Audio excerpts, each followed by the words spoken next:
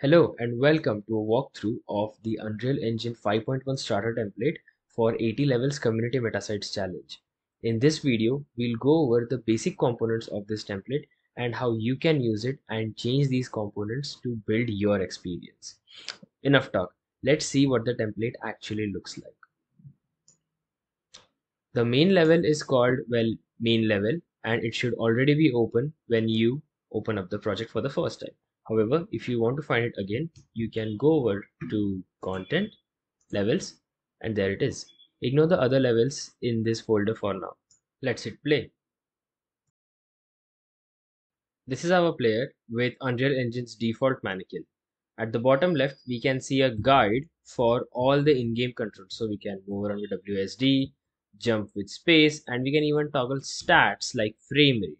Now, back in the scene, there's a boss up ahead that's spewing projectiles at us. These projectiles damage us, as we can see from our health bar at the top left. We also see the boss's health bar at the top right.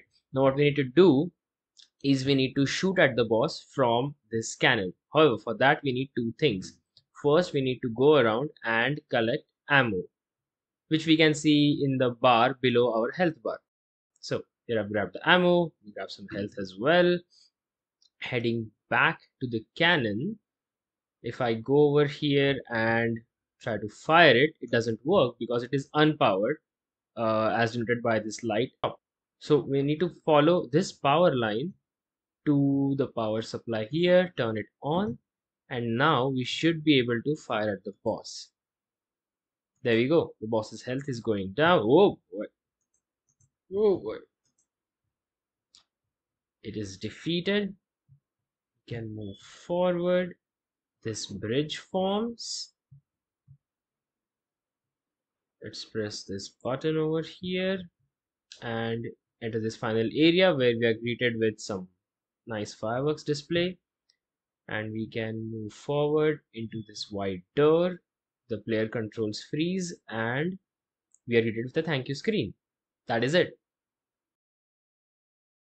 So that's the gameplay experience, a boss battle.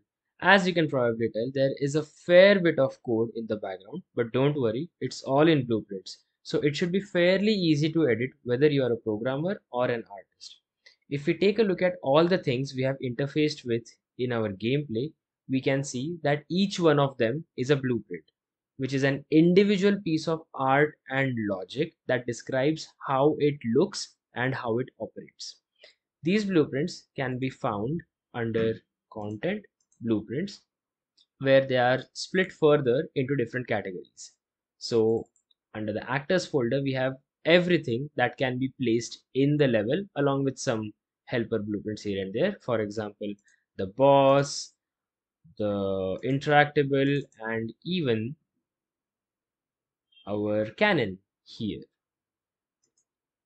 Further, we also have a dedicated folder just for the players. In this video, we'll only briefly go over these blueprints, and for a detailed breakdown, you can check out the documentation which is linked in the description below. Now, the best way to start looking at these pieces is by looking at the code for the actual level. What controls the level? What makes it run? For this project, the overall control logic is split between the level blueprint for the main level, which you can find over here. There we go. And the game mode, which is under here. Now we have split up the logic based on what was the easiest for us, since we weren't worried on having a super optimized code base. But if you're working on a larger project, you can be more mindful of that. Now in the level blueprint, we have hooked together interactables like the weapons, the shields, and even events like what happens if the weapon breaks down, what happens when the boss dies. In the game mode, we have some functionality about the player death, player respawn, and some health and ammo management here. This game mode is set as the default game mode for the project and also has the player controller class and the default pawn class set up to our custom blueprints, which we'll look at next. Now, generally, games have a clear distinction between the player controller and the player pawn. However, for this project, we have again split up the code based on whatever was the easiest. So if you want to change something about the player, it's best to have both of these blueprints open for completeness. Or you could put your logic just inside one of the two. For now, the player controller contains most of the input handling under input graph. So we have move, sprint, interact. We can also change the base speed and our sprint speed from here. The controller also contains line trace and sphere trace for interactables, HUD management, and also some functions about player death and player respawn. The player pawn, on the other hand, contains stuff like toggling the first person view, health and ammo management, damage, and some extra inputs. Now let's take a look at the boss, which, as we know, is under blueprints, actors. There it is. The boss is nothing but a spherical mesh, a sphere collider, and this particle system.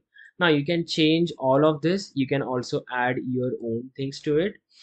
You can also edit the core logic of the boss, including the boss's 3 types of attacks and what happens when it takes damage. A lot of these variables you can also change directly in the scene for quicker testing. So if we come over here, select the boss, we can see we can change the boss's max health and some other things over here. The boss also contains an interface. So if we come over here, this interface iDamageable, which outlines functions for all damageable actors in the scene. So this is also part of our player. There we go. There are 3 types of projectiles in this project. So let's take a look at them. There is one base projectile, which is a physics-based projectile. So it operates only according to its velocity and gravity. And there are 2 child projectiles, which do a few things differently. Let's open them all up. There we go. All the projectiles are just a sphere. Projectile straight just launches straight according to a launch vector, ignoring gravity.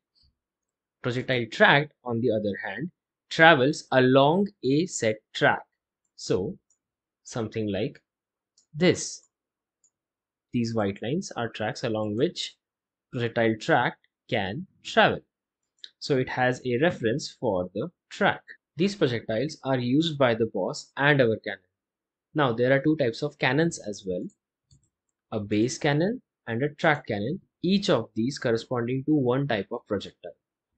The base cannon, just like projectile base, defines a lot of common functionality, and the child, the tracked cannon, changes a few things here and there. The base cannon launches the projectile base, which, if you remember, is a physics-based projectile, and the tracked cannon, as the name says, launches projectiles that are tracked. So this also has a variable for the track. Both cannons have a bunch of public variables that you can play with in the editor. We also have a power system in the project, which you can use to hook up certain devices to require power before they do their thing. There are 3 components to the power system. A power supply, like this one here, which needs an output pipe to carry the power, and finally a power consumer. All consumers need to have the interface iPowerable on them. So if we take a look at this weapon here, go to its base, we can see it has iPowerable on it. This is why we could toggle power on it. Same is the case with the shields here. If I open up the shield here, I can see it also has iPowerable. Side note, it also has iDamageable. So that's fun. Using this system, you can build any kind of simple power-based puzzles to add to your gameplay. You can chain together power systems, you can have multiple output pipes, and you can even build complex systems like this power supply here, which switches between its output pipes.